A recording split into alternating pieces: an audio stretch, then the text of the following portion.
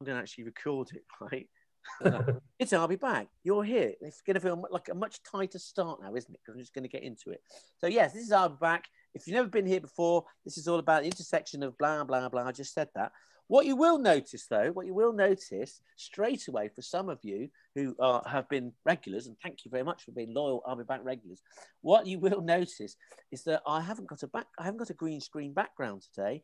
I've decided to hardwire the computer. I just found upstairs in my little green screen office that it's just the technology is a bit dicky sometimes. So I didn't want to risk anything with James coming in all the way from Utah. So you're in. It's the Norton living room where I rarely revealed, but it also means I can wear this kind of hat. Although my mother-in-law said I look like Perry from was that Harry Enfield thing? But I don't know. But you can't wear it on a green screen because if you do, it projects onto the hat, which is kind of weird and psychedelic and weird. But there you go. So yes, welcome to everybody here. We've got a great event. We've got James Chadwick, co-founder and CCO of Pencil, all the way from, I'm going to say, James, snowy Utah.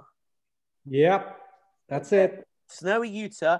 And of course, and then we've also got Mr. Top 50 Retail Innovation Influencer in the world. It's the mighty fine Mr. Lister himself. How are you today, sir? I'm all right, thank you. I'm coming all the way from sunny Solihull in the West Midlands. Not as glamorous as James there over in Utah. Well, it's a mindset thing, isn't it? If you think Solihull's glamorous, then it is glamorous. So this is what's going to happen today. Oh, by the way, congratulations to those of you who won this at the last I'll Be Back. We gave 3 of these away as prizes, and 3 of you won them. Hopefully they arrived. I think they did. I also think that Simon Hughes, I think he also autographed them. I will say that your book has gone up in value because it's actually been nominated for a Cricket Society Book of the Year, believe it or not. It got nominated, I think, last week. And I said to Simon Hughes, I said, oh, brilliant. When's the award ceremony? He said, 1 year from now. Which seems to be a very long time to wait for a possible award. But hey, that's all cool. So I will say we've been so mad in our world. We haven't, we were kind of thinking about a prize, but we'll save it for the next one. I will say, Kerry, before we get cracking, the next one, because of what goes on in the UK, could it be a hybrid I'll Be Back? Could it? Is that possible? I don't know, maybe. That would be cool. Only if you've had a vaccine. Yeah, because I'm thinking about it. We haven't actually done a physical I'll Be Back in a room since, I think February 2020, maybe? Yeah, did we even do the February one? We had to. Yeah, we pulled one in March. I will say, of course, I'm sure lots of you, what have we done? Lots of you, obviously, getting out and about. Certainly UK now, you're meeting friends in sixes or whatever the rules are. Personally, I hope we stay doing it like this because I have become, as you well know, I've become like a proper agoraphobic now. So I just like to stay in 1 or 2 rooms and basically survive by consuming my body weight in this every single day, frankly. I've never felt better. You've got to get back out there. You've got to get back out there. I can't do it, mate. I've got proper... I was out on Monday. I went out for the first day to check out some retail. And I went to this retail park and there was a queue outside Primark of 400 people. No. Yeah. Of which I must admit, I didn't get in the queue. There wasn't any fast fashion I wanted from Primark. Yeah. But I must admit, I was astounded. But do you know what? Fair play. These people have been stuck indoors for months. They wanted a bit of retail therapy. Right. Well, before we get on, that does need a little bit of unpacking. If there were 400 people, and were they following the government's social distancing? Because that would be like 2 miles long. I've got to be honest with you, it was all very civil and everyone had masks on and it was all being sort of like marshalled around. And so I just needed to get back out there and start going into some retail spaces. So yeah, I was a bit of a geek, went out first day, first hour. Wow. Well, we'll be hearing more about that later on. No doubt. Brilliant. So, well, you've heard enough of me yabbering on and that. You've seen the setup if you're new to it. We're really delighted you're here. I will say that we do record this, so if there's anything you missed or whatever, or you want to tell your friends, you can go onto the Tiny Giants YouTube channel and watch it again. Watch it over and over and over as many times as you wish. But I think right now, without further ado, it seems like a good time to hand over to James, if you're ready to present, sir. I'll just say very quickly, James is the co-founder and CCO of Pencil, but they're a creative agency, a creative AI agency who are doing some really mad, weird, interesting, wild, fantastic things. And you know, we've kept an eye on you, James, and Pencil for 2 or 3 years now to see what you've been. We've been aware of you, and it's really cool and brilliant that you've come on today to tell us more about the Pencil story. So the floor is yours, sir. The floor is yours. Thank you very much. Great to meet everyone. As Norts mentioned, I'm based in snowy Utah. So I'm in a place called Park City. We have 9 ski resorts open within about 45 minutes. So it's snowy season here, but we're also famous here in Utah for our canyons. So you may have been to some of the canyons before on previous holidays. My memories of Weston-super-Mare is that's where we used to go for rugby pre-season training. So my memories of Weston-super-Mare were running up and down that beach and kind of vomiting kind of pre-season. Oh, that's a typical experience in Weston-super-Mare, vomiting, definitely.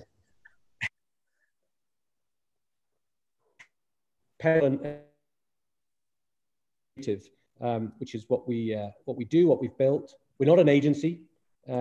We are we're a tool. We're a B2B SaaS tool that people can sign up for and use to make their own Facebook and Instagram video ads. And I would love to tell you all about that. Let me just start by showing you the kinds of ads we're talking about. So these are the kinds of ads that we make. They are 6 seconds, 10 seconds, 15 seconds, hardworking performance video ads for Facebook and Instagram, which, as you probably know, is a $70 to kind of $80 billion marketplace for advertising.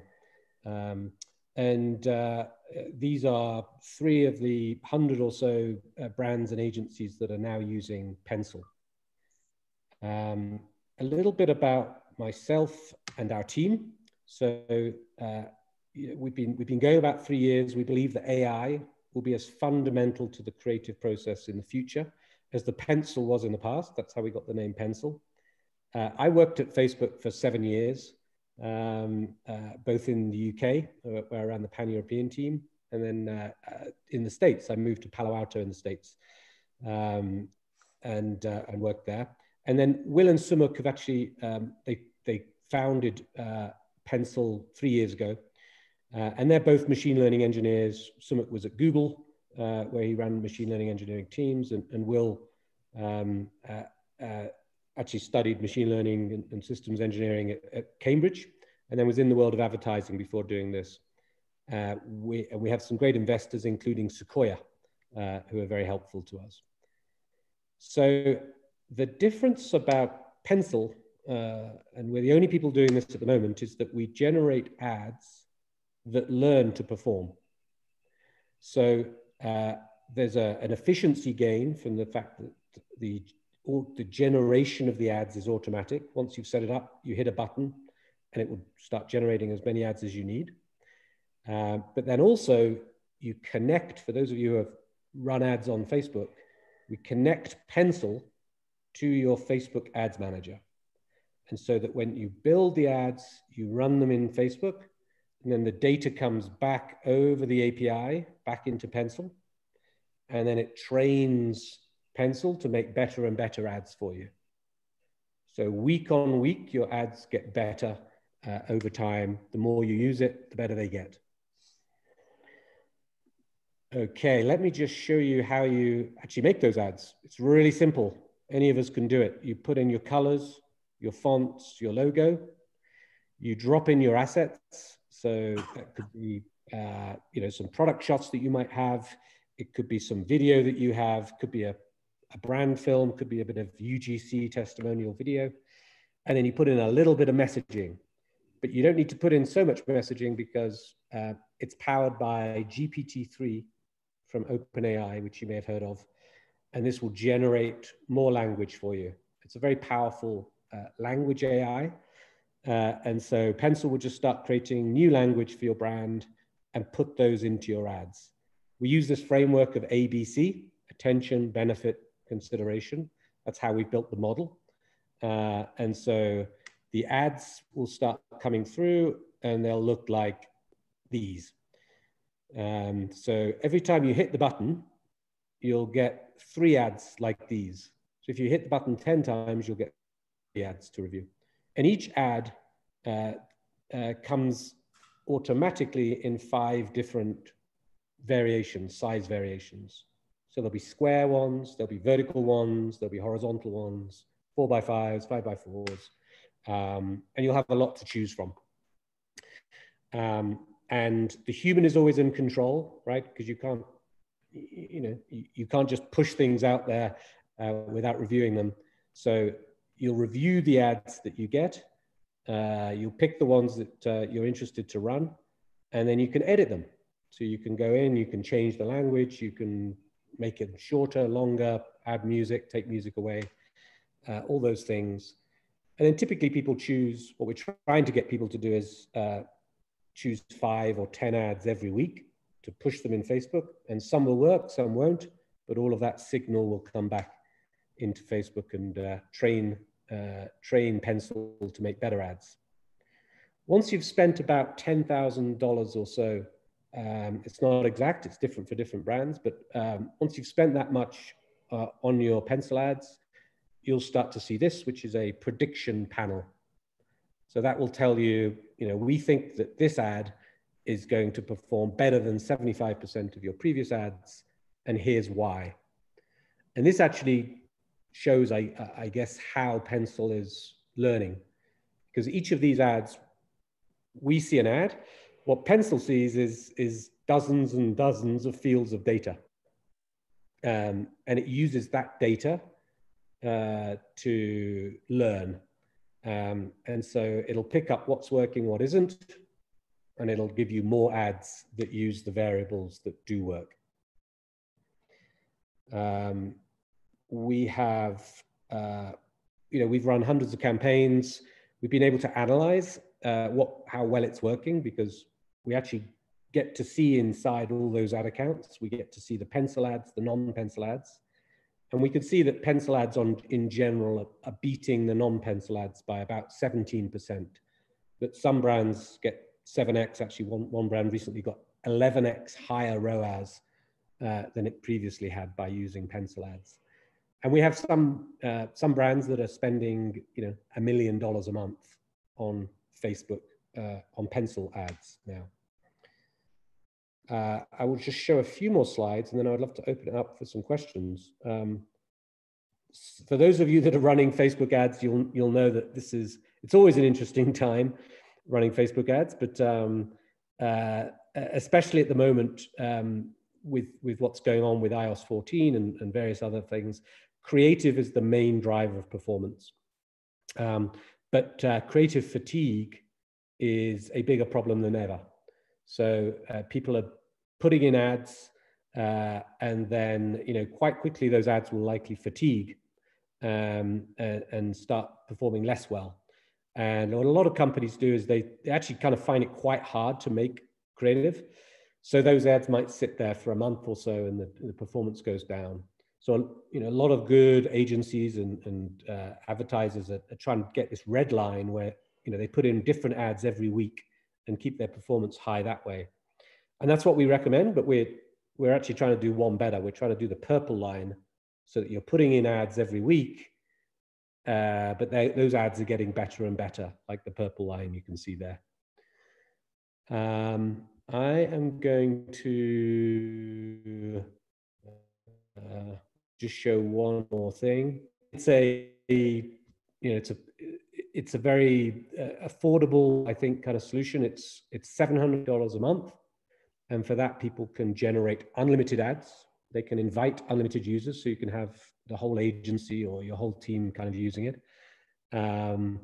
It's an annual commitment, but we have a 3-month pilot. And there's a full customer support team. And I said, people can generate unlimited ads, and then they can use 25 ads a month. And if they need more, then those are kind of $30 each. Yeah, I think I'll stop there and see what questions people have got.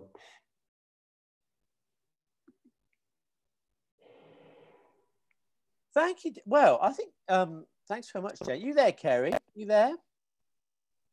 Yeah, I'm there. Yeah. So with James on here, oh man, I've got quite a few questions actually. There's a whole bunch of questions, and I'm sure us as Tiny Giant, as like people who've had a play and a dabble in amongst OpenAI as well, GPT-2 and GPT-3. Yeah, there's some things. So should we? Do you want to read some questions out there, Kerry? Because I'm conscious. Yeah. What have we got? So we've got a question from Keith who said, is it only the content that gets better, or is it the targeting that gets better as well? So we don't manage the targeting. We just focus on making the ads. There's an interesting thing. Like, I joined Facebook in 2012 before we'd ever made we'd never made a single mobile ad back then. And in the early days, targeting and data was really important. That was how you kind of got a lot of performance advantage.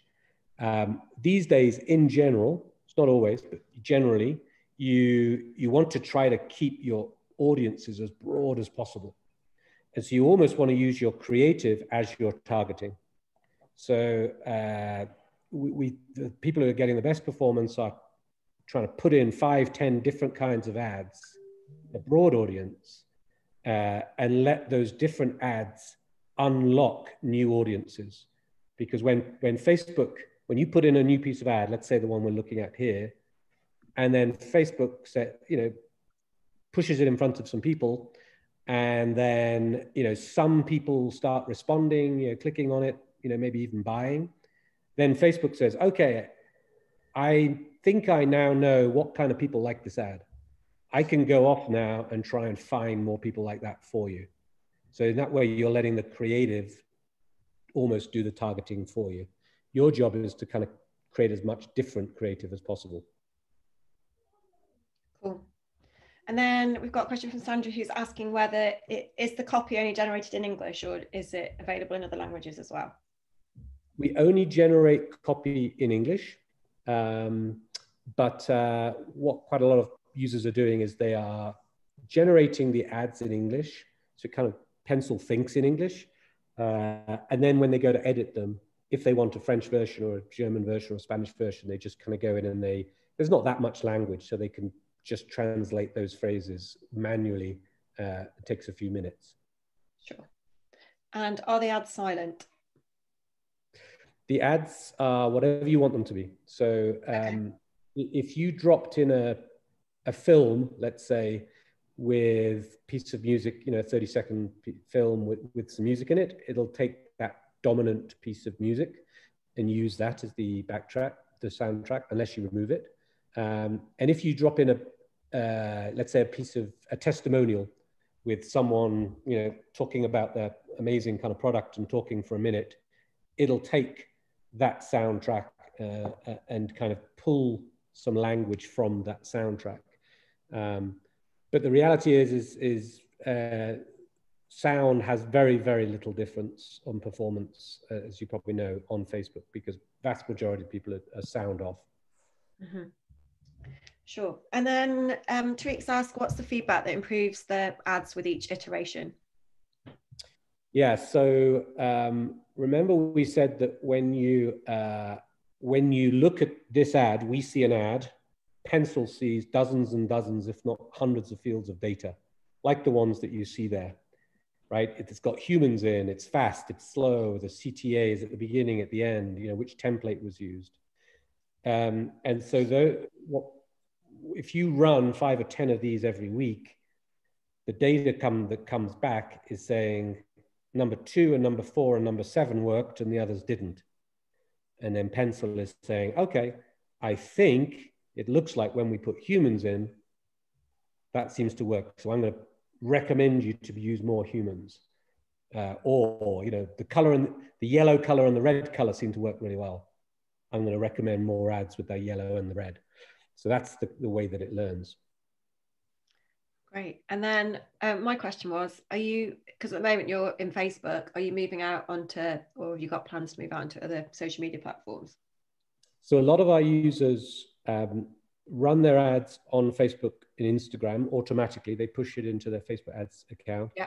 But they also export and they run the ads in other places. Okay, yeah. So we have no plans to like connect up to the APIs of other platforms, because the other APIs are not as strong and robust and granular as the Facebook one. Mm-hmm. Sure. And then what's the biggest challenge that you found using GPT-3? We've had a really great experience with GPT-3. So when we were on GPT-2, about 65% of our language was usable, we could see by our users. And the day that we kind of switched to GPT-3, that became about 95%. So we have no real problems or challenges as users. Like for me, the actual product and output of GPT-3 is fantastic. I can't fault it. The engineers might have some more kind of technical issues that they've hit along the way, which I can't talk to. But yeah, we've had a great experience. It was beyond all expectations when we switched it on. To be honest, Kerry, think of me as a copywriter. You get about 5% of sense out of me, don't you? we've been using we sort of played around in the beta version of GPT-3, and it was I remember when we first tried it, just kind of blew my mind just how good it was. I was really surprised. There was an article, wasn't there, a couple of days ago on the for those of you who don't know about it, there is a creative, there's a Tiny Giant group. I think I can't remember if it was that or the Creative AI one. There was an article in the Guardian. They always, every so often, they have a little GPT-3 article. But they did one about 2 days ago saying this is the greatest writer in the world right now. And it sort of triggered, as you can imagine, with that sort of clickbait headline. But yeah, I mean, I'd say from experience, feel free to step in, Kerry. It's like, 2.5, 3 years ago, when we were sort of getting started in the creative AI space, we used to sort of do stuff with neural networks to get writing. We used to sort of laugh that it would write like a drunken sailor, James, and that was like the pleasure of it. Whereas now, GPT-3 just writes like a person, only better. What we're amazed at is how funny it can be. I mean, it's quite humorous and playful. We have this brand. It's a dog food brand in Australia, and they were using it, and they basically found through using Facebook ads, that when they talked about the taste of the dog, then their ads performed better, which is crazy, right? Humans don't tend to taste the dog food themselves. And then also they got this line which was like something like flatulence, right? Flatulence isn't funny or something. And again, this really worked, this line. We had a Unilever brand, I think it was Close Up, it was a toothpaste brand, and they ran a whole bunch of ads, and the highest performer was "put a goddess in your mouth." Which is just a bit weird, but it's so, I think quirky can be really effective. It just stops people, it kind of stands out. It's because all the Facebook ads really are is they're just trailers for your website or for your offer, right? You don't buy the thing there. It's just kind of grabs you, it stops you, and it brings you in to check something out. So yeah, the playfulness of GPT-3 is phenomenal. Sorry, my child's shouting in the background, but I'll carry on anyway. There's a question about who provides the visuals. Just 1 second, Toves.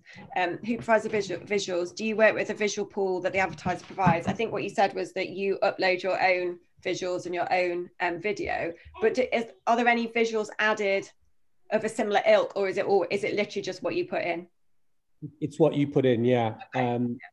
A lot of users put in stock footage themselves, right? And we, in the past, we actually did have, you could upload from Unsplash or one of those kind of stock footage companies.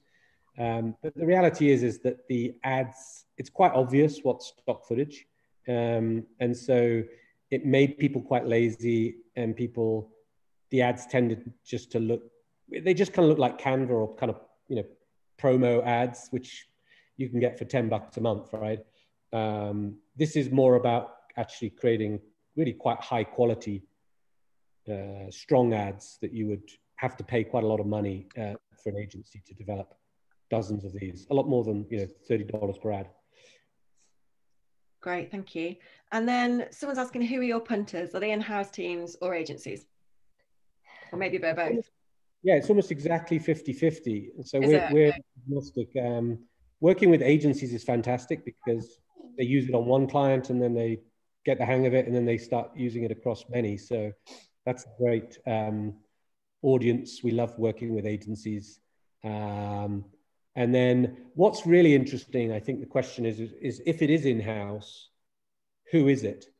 And I think many people assume it's like that this would be a tool that would be used by the creative team or the creative person.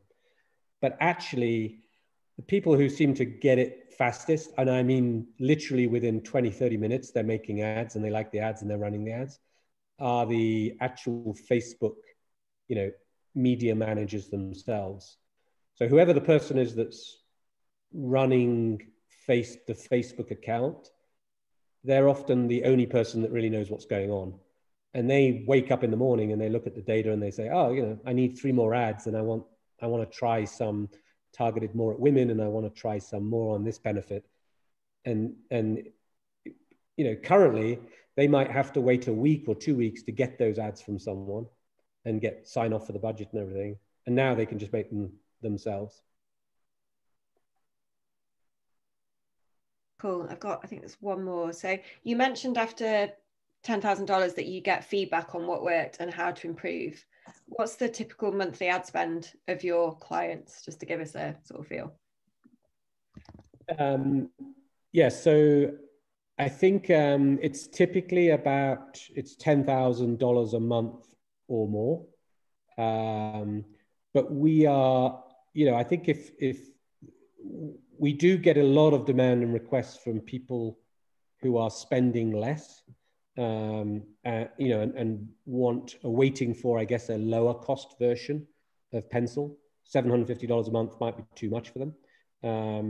And so, yeah, we're working on that, having a lower cost, kind of like a scaled down version for people who are spending less than, let's say, you know, $10,000 a month.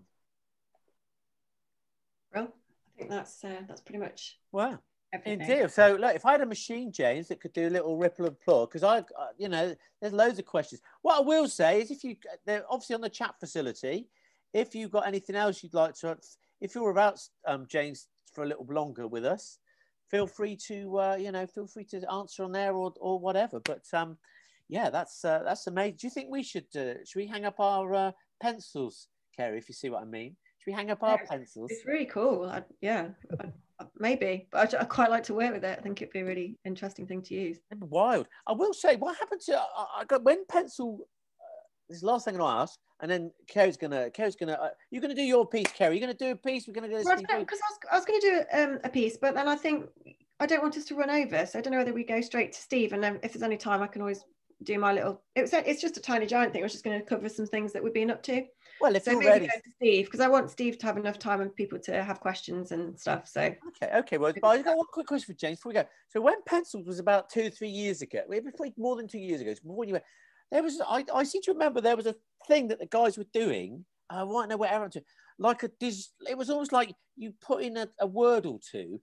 I'm sure it had the word unicorn, like a creative unicorn, and it would just come up with conceptual ideas. Do you know what I'm talking about? Or have I lost the plot? Have I eaten magic mushrooms? It rings a bell. I think they did something called Studio or something like that. And I think I think they did open up a little bit of the AI. I can't remember I'm not sure what it was on, but you could go in and you could put in you put 2 things together and it would 2 words in, and then it created your concepts. Yeah, and it was a lovely little elegant solution.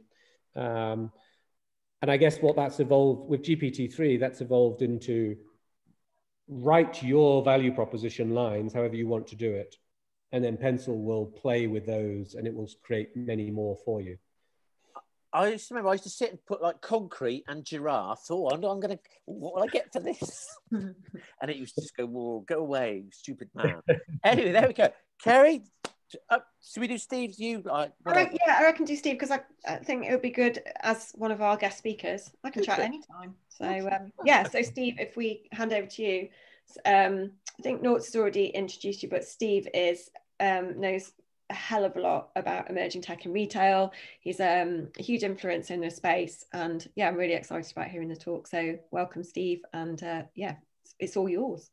Brilliant. Thanks, Kerry. Kerry, and thanks, James. I really found that fascinating too, because and for me, I just really wanted to first of all, introduce myself. Norts did a little one at the beginning, so this is always a bit where you get to this slide and you give a little, introduction to yourself. Most of the time, people don't really give a crap who you are or who I am. But look, the last 7 years, 8 years, I've been working inside a global agency. And 9 months ago, I decided that I was going to start out on my own and start my own business in the middle of a pandemic. I mean, who would have thought I would have been so stupid to do such a thing? But hey, paid off. A couple of weeks ago, I got named in the global list of retail technology influencers in the world, along with Amazon and a bunch of other people. Huge pat on the back, really, for me to say, was that gamble worth it? I'm hugely passionate about, retail and what's going on. And I've worked with a bunch of brands. I'm not going to even put them up, all of them up, but there's a flavor of there on huge varieties of retail innovation pieces. So, hey, look, I've got 48 slides. I've got 15 minutes, and I'm looking at it and thinking to myself, that's probably about 20 seconds a slide. So I've got to get cracking on this. So I'm going to be taking a look here, and I'm going to just set some scenes. You all know this, guys. Retail has been absolutely pummeled in the last 12, 18 months. If you think Asia closed down before sort of like Europe, and then America closed down, and all my retail brands and the clients and customers I'm working with have suffered hugely. We've seen it. Even if you look now down somewhere like Regent Street, are those flagship stores ever going to open? A lot of them are never going to open again. So the brands are having to, at the moment, really sort of like look at themselves and say to themselves, how do I now start to connect with my, with my customers that I used to in the past? Is it going to be physical, or is it going to be digital? And they're closing down. We are losing so many of these businesses. We all know that. You've only got to walk down a high street and see the amount of people, and shops and retail outlets that are closing. Some of them, I'm really glad that they've closed, because retail has become boring, and these massive department stores. The department store format is dead. We know it's dead. The shopping mall format in America is dead, has been dying for many, many years. And I think we've only really got John Lewis left, and look at them. I mean, they're struggling. And hey, I went to the new Next in Foss Park, the brand new one that was opened this week. Next seem to be turning themselves into the next department store. Very, very different department store that they've opened, or store they've opened up in Foss Park. It's got a Virgin Travel concession. It's got Waterstones in it. It's got loads of different things inside it. So Next seem to be the one that are taking it into a different. So as things die, some things are reborn.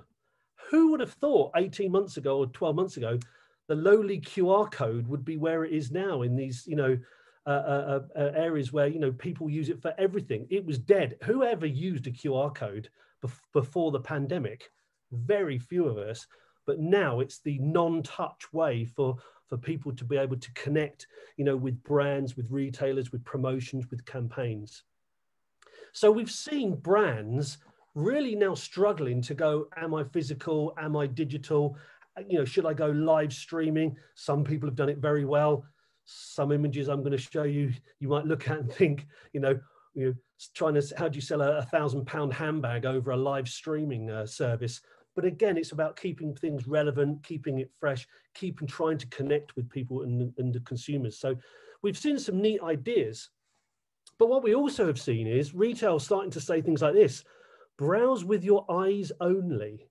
Imagine going into a store, you're not allowed to touch anything. You're not allowed to pick it up. You're not allowed to try it on. Well, what's the point of a physical store then if you can only look at it with your eyes? You might as well just go online and order it, have it delivered the next day, try it on. If you don't like it, send it back for free. So there is all these things battling around, what I'm seeing, and people are really trying to work out about how they're going to keep their brand relevant, you know, and like James was saying, you know, these ads, these creative ads that are hitting new markets, you know, getting that engagement, that's where, you know, it is at the moment. But as physical opens back up, people are going to have to start to come up with different models and different ways to do it, especially if you look at the beauty sector. Now, if you look at the beauty sector, I've been doing a lot of work with Boots. I'm doing some work with the Body Shop at the moment.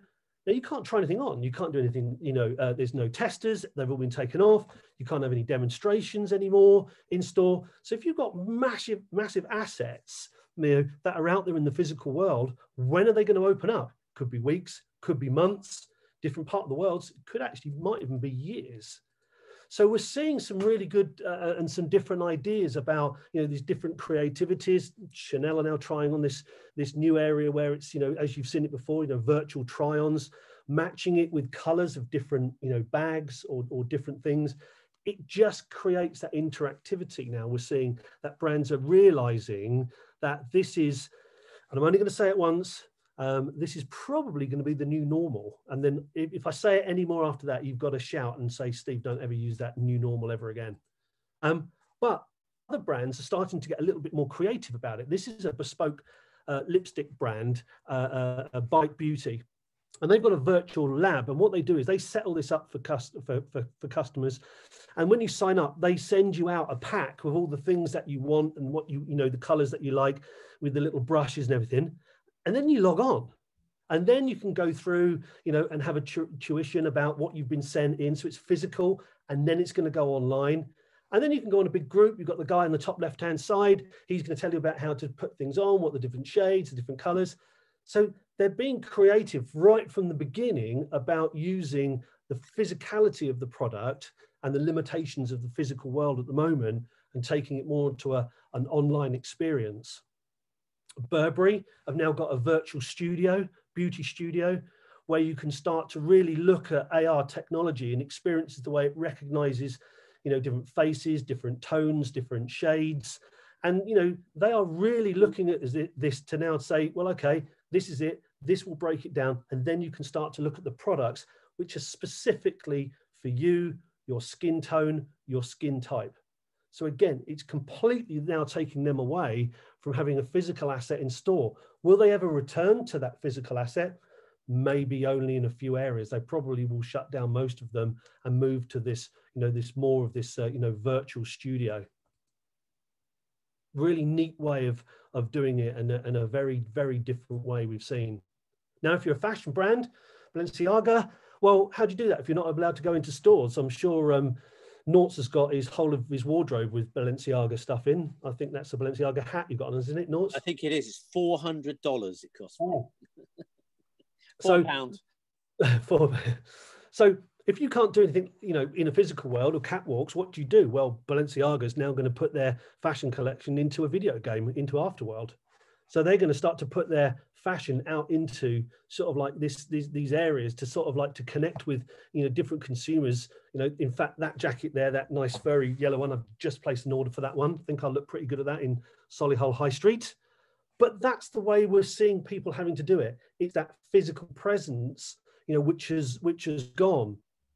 So if you're someone like a Vans, you've got all of these shops, all of these physical shops that are all shut, all in different places around the world. Vans decided to convert their flagship store into a radio broadcasting center, so they could then, you know, create an area for people to come to use the space while everyone is off. And again, creating this whole sort of like live from Vans New York, you know, radio station.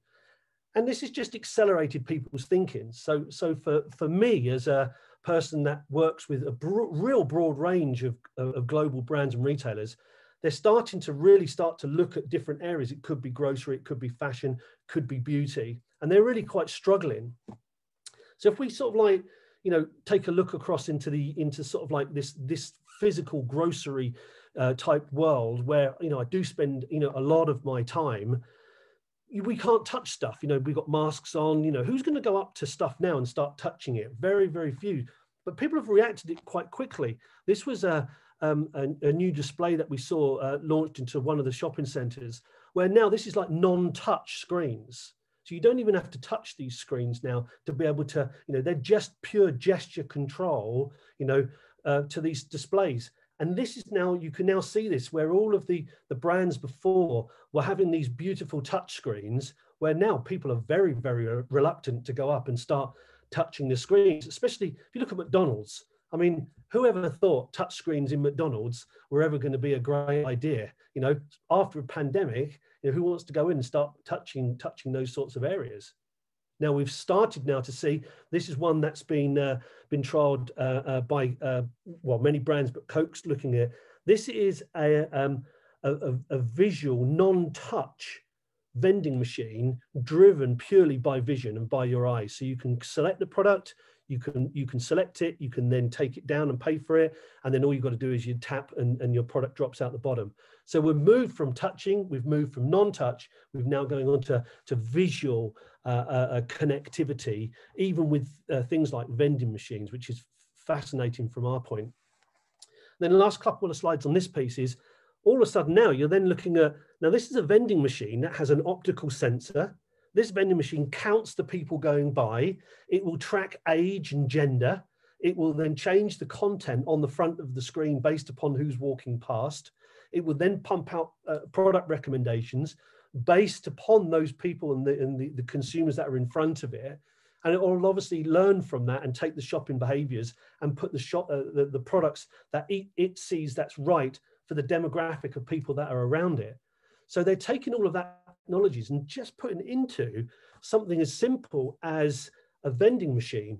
Now, if you then start to put facial recognition into it, if you then start to put other recognition systems into these, we even saw the other day, prescription-based products can be picked up from vending machines now by facial recognition, connecting it to your prescription, paying for it through, either face pay or contactless. So again, technology is getting to this point where, they're really starting to understand and track age, mood, and gender, even in something like a vending machine. We've seen Heineken sending out virtual beers while bars, restaurants, and cafes are shut, just simply sending out beer mats to people, simple QR, AI, type products. This was, send people a beer in lockdown, have a virtual beer on me. This one announced this week, Domino's in Houston have now got autonomous delivery vehicle being tested in Houston. We've all seen the little delivery ones in Milton Keynes. This is now going bigger. These guys are testing it. Will this ever be really launched on a mass scale? Who knows? Probably will. They'll get it right, and it'll move forward. And we've seen a real rise of things like retail robots. This is Pepper. I don't know if you guys have seen her before. She'll lead you around store wherever you want to go. I saw one of these where one of these got employed on a Monday and they fired it on a Friday because it wasn't as good as they thought it was going to be. So I think it was the first retail robot that was hired in 1 week, and it was fired on the Friday because it was just not what they were looking for. But there are other things that are happening. We're now seeing retail robots leading you. This is one in Lowe's in America, a big DIY store. You type in what you're looking for and actually lead you through a physical environment and take you right to the bay that you're looking for the products. We're also saying things like iBeacons now as you walk past stores, pumping out time-based discounts. So, you've got 30% off in 30 minutes. And if you don't do it, it's 29 minutes, 20% off, 25, 15, 14, 13, just anything to get that physicality of getting you from outside, inside, and get you spending. And these were a couple of interesting things that we've been seeing, taking sort of like the mobile in store. This is being trialed by Waitrose, where your location of products is linked to your shopping list. Most females shop with a shopping list. Most males don't shop with a shopping list. That's why men are easier to sell impulse products to in grocery, because we don't shop from a shopping list.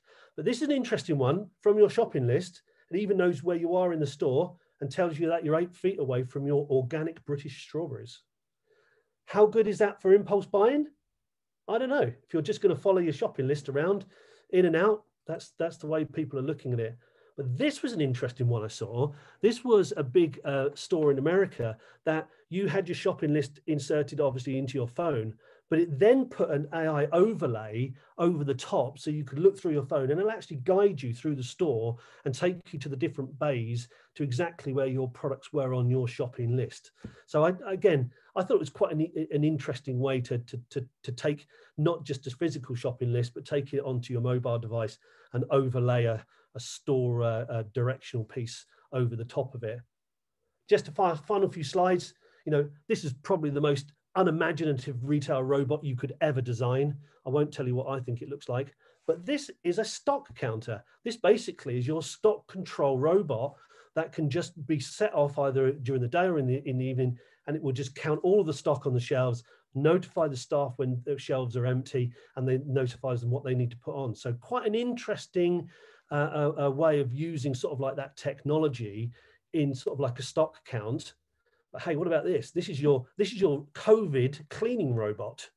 So your COVID cleaning robot sets itself off at night with all these UV lights on it, and it cleans the store before you get in the morning, because COVID is killed by UV light. So there's loads of different ways that I'm seeing different areas taken from it. Voice is definitely now coming into stores. You know, we've seen the Ask Alexa piece being put into the Amazon stores, so you can ask Alexa in store where you're going. We're now seeing voice actually being put onto shelf. So this was a smart aisle installation where you could go up and talk to this whole shelf about whiskey. You could ask the different products, where they're from, what to blend them with, and again, the voice. Alexa voice would just take you through all of the different things. So again, voice has definitely come into the fray now, and actually being used in retail applications.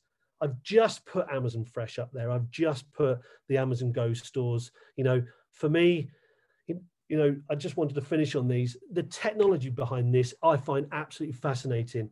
The only downside of this is it's hugely expensive, tens of millions of pounds to start putting this into any form of, you know, large store, but we are seeing it. I think Amazon, you know, I think it's well known that Amazon will start to put this out to other retailers, and to take this whole scan, enter, and just walk out, just to let consumers be able to go in, you know, buy and walk out.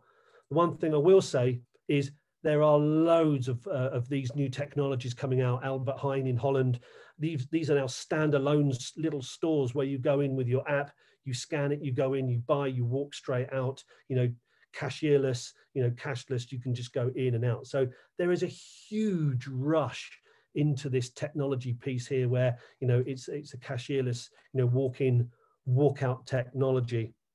And I think that is 15 minutes from me. There was a lot of slides to throw at you, but I just wanted to end on this last one to say technology now is flooding into retail and into the retail space. We've got movement trackers, we've got, you know, projection mapping, lift and learn technologies, you know, augmented reality wayfinding, appointment booking. We've got, you name it, it is coming in. COVID has only acted as an accelerant to retail technologies that we've seen coming in. Things that were going to take 3 years are now taking 3 months. So it's an exciting time to be in retail technology. Hugely, you know, focused on by clients at the moment. You know, I said to you at the beginning, you know, who gives a crap? I give a crap about retail technology because it's a really exciting time to be in it. And if you invite me on again, I'll bring you another 28, 30 slides of some of the new stuff I'm seeing and some of the new innovations I'm seeing out of the US and out of China as well. So thanks a lot, guys. That was my 15 minutes. Whoa, Kerry Harrison, what do you think about that then? What do you think about Steve? I'm going to do that, and I'm giving some applause. And we got a couple of questions. Steve, that's amazing. What do you think, Kerry? What do you think of all that? Yeah, I thought it was great. I really liked it. Yeah, there's quite a few questions, and I've got a couple as well. I think one of the questions, which is a pretty good one, is if it's all about screens and no touch, what's the point of sort of bricks and mortar shops? That's from Alan. That's from Alan Thorpe. Thanks for joining us today, Alan Thorpe. A first timer, I believe, I bet, or maybe not. Quite an existential question, Kerry. What is the purpose of shops? You're right. Personally, in my opinion, I think stores are now just validation points. I think that's all they are. I think people will come, we've all done it. We've all gone in and looked at something, either touched it or just to confirm that that's what I wanted to buy, you know, and then you'll go off and do something else. You'll go out for the day, you'll have something to eat, you'll go back online later, you do a price check, and then you'll do it. So for me, stores are just validation points now. Okay. Are there any people, I think you mentioned the Vans one, any bricks and mortar stores that are, I know during COVID that it's not been easy to do that, but going forward, will there be any that make it work for them? As in, will it be about creating experiences in the store to make people go in, or like, do you know anyone that you think is going to absolutely smash it just doing bricks and mortar? I think in my opinion, the bigger people get, the less creative they can ever become. Yeah. Because if you look at someone like, a Misguided, who were, famous, started online, they've now entered the sort of like the physical world, but they'll only ever open up 2 or 3 shops. They might only ever open pop-up shops, right? Yeah. And do it with launches. Hey, Kerry, you've only got to look at things like department stores. They're dead. The format is dead. They're unimaginative. People don't want to go to them anymore. But I'm not saying that retail is dead. What I'm saying is retail just needs to make itself more exciting and more of an. The second word I hate to use is experiential. But give someone a reason to go into one, and they will. Humans still like to have that interactivity of something. The element of buying it at the end, the transactional point. I don't think anyone really gives a stuff where they actually purchase it anymore. Cool. And then I guess in a similar line to that, Kerry has asked us, it said, in areas of China, some of the retail shop spaces become almost drop-in spaces for virtual experiences in support of the online experiences they're trying to give customers. Do you see this being the same in the UK, Europe for the longer term? I'd say in the short term, yes. I mean, we're seeing there's a company out there called souk.com, souk.com. And they basically what they're doing is they're buying up empty stores, and all they're putting into the stores are digital screens and having a digital space. And you can hire it by the hour. So you can have a pop-up shop really, really quick in a location in London. And you can literally, I know for a fact that Nike are maybe doing a deal with Souk.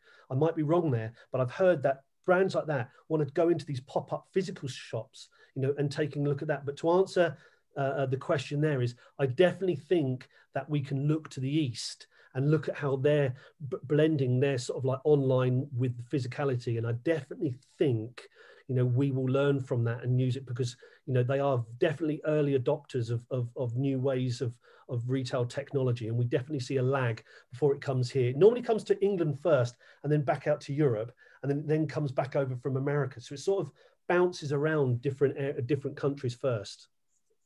Hey, I will say, Kerry, we of course have some of these amazing things that Steve has touched upon today. We of course do have a meeting tomorrow with a big brand, don't we, to brainstorm around it, which is all about creating their virtual world in effect. Because they don't, it's exactly that same thing. And when I've sort of seen and heard, it makes a lot more sense now, having you put in front. Very timely that you should have done that. So I've got to say, I think moving into the gaming world is really interesting. I know you just touched on that, but it'd be interesting. Are there quite a lot of brands moving in that area, because it feels like a really big space? I think the one thing we were asked.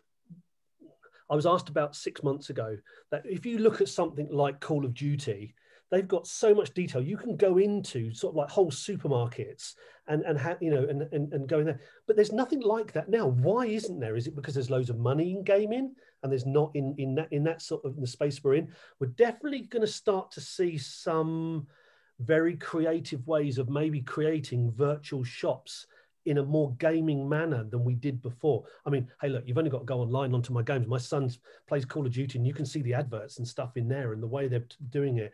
If they brought out a Call of Duty for one of his brands and a plugin, he would go on it. He would do it. And what a way to then embed that brand into a certain demographics of like gamers. But definitely gamification is something that I think we're going to see a lot of. Well, there was that thing, wasn't there? We talked about an album back this year at some point, or maybe last year, the thing slightly different, where it was Burger King, wasn't it, where they went into FIFA, didn't they?